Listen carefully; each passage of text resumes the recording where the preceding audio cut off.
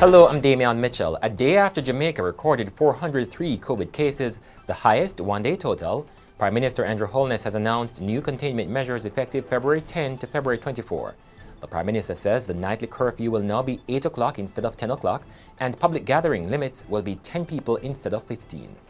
In the meantime, in Manchester, where there were 81 new cases on Monday, the Manchester Health Service is urging residents to make use of free COVID-19 tests as it intensifies the fight against the coronavirus pandemic.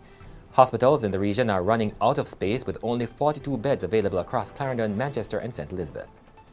And Education Minister Fayval Williams has rejected appeals to halt face-to-face learning. She says schools are governed by the standard COVID workplace policy.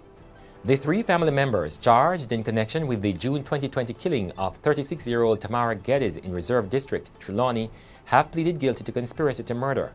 Tamara's sister, 39-year-old Nadine Geddes, and her daughters, 22-year-old Shanice Ruddock and 16-year-old Janae Smith, are to be sentenced soon. The alleged triggerman, Rexon Knott, did not enter a plea because he did not have legal representation.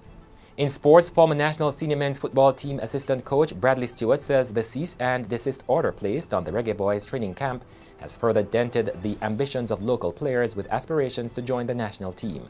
In your currency trading today, it was costing $149.95 for $1 US, the British pound sterling for $210.54, and the Canadian dollar for $117.80. In your weather forecast, Wednesday morning will be partly cloudy.